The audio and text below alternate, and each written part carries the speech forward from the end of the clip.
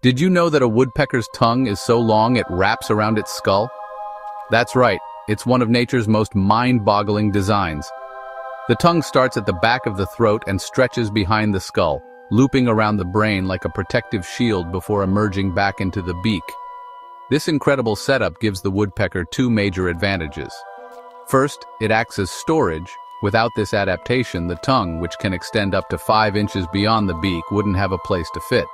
Second, it cushions the brain, absorbing the shock of their relentless pecking.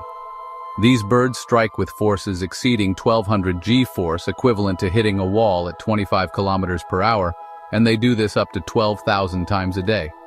How do they survive such intense impacts? Their skull is built with a spongy bone structure that disperses force.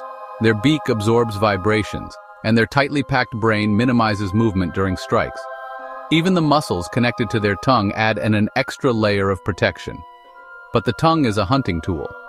Some species have sticky tips for grabbing insects, while others have barbed ends to spear prey hiding deep in the wood.